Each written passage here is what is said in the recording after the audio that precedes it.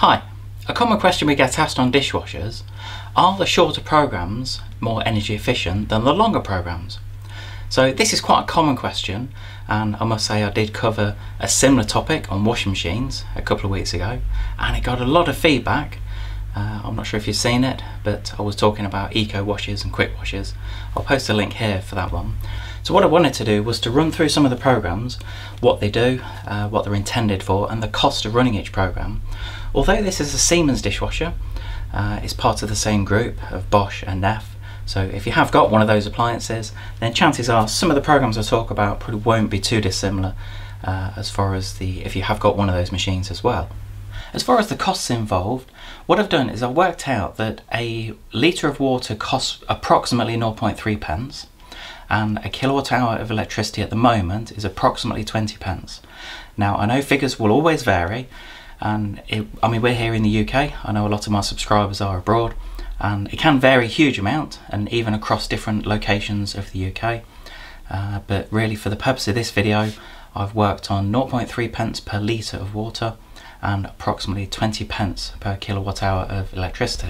So I'm actually going to start on this program, the Auto 45 to 65 degree. This is a very common program on Bosch, Neff and Siemens appliances. And the idea is that what it will do is it will send a certain amount of water through towards the start of the program, and it will determine how dirty the water is, how greasy it is, and it will actually adjust the temperature of the wash between 45 and 65 degrees. Now you don't know the temperature that it's working at. It doesn't show you the temperature on the display here. Clearly we can see the time on here, but on average the wash time will vary between 1 hour 40 and 2 hours 45 for this program, but the temperature that it will operate at will have a huge impact on the cost per cycle. Just to give you an idea, if it was to run at the 45 degree temperature, then that will cost you roughly 20 pence per cycle, and if it was to run at the 65 degree temperature, then you're looking at around 35 pence per cycle. So it's using almost double. It's not quite double, so going from 20p to 35 pence. As far as the water consumption, that varies a lot, so it goes from 7 litres up to 15.5 litres, so it does make a huge difference. Now this is probably one of the most popular programs that people will use. It's a good general program for everyday washes, and I suppose if you've got a mixture of different soilings on your plates and dishes, then that's quite a good one to use. The next program on here is the intensive 70 degree program. This is really designed for heavily soiled items. So if you've done a Sunday roast, for example, if you've got a lot of greasy pots and pans or dishes with things stuck inside, then that's really a good one to use.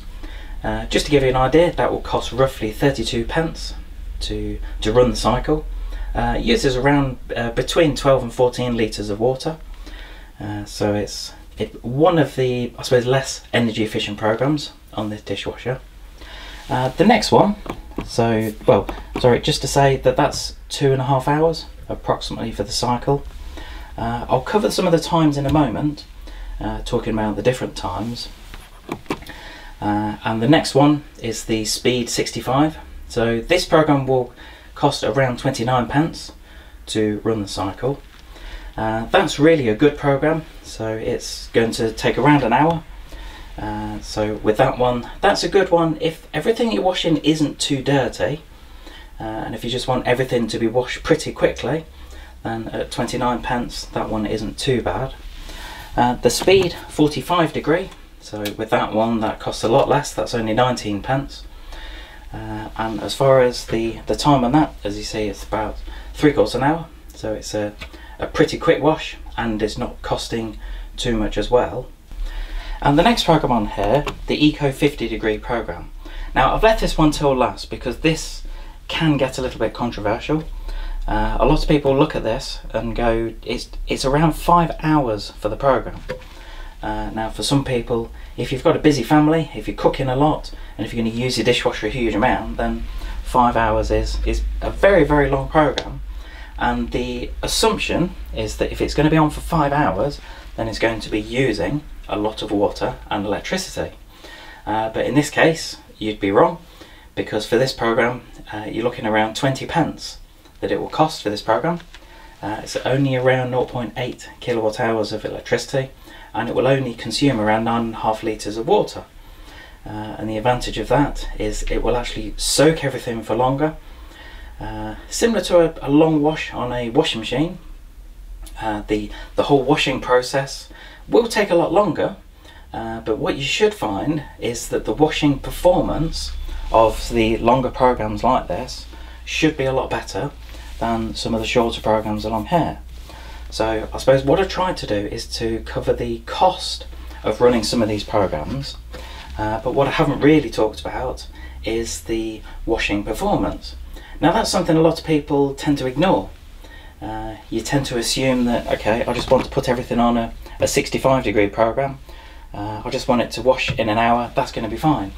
But at the end of the wash, when everything hasn't really washed properly, it's not as good as you really want, then that's really where you want to consider some of the longer programs like the Auto 4565 or even the Eco 50 program. So just to run through the figures again, so the Eco 50, that was going to run at around 20 pence per cycle. The Eco 45 to 65 was going to vary between 20 and 35 pence. The intensive 70 degrees, that was going to be 32 pence.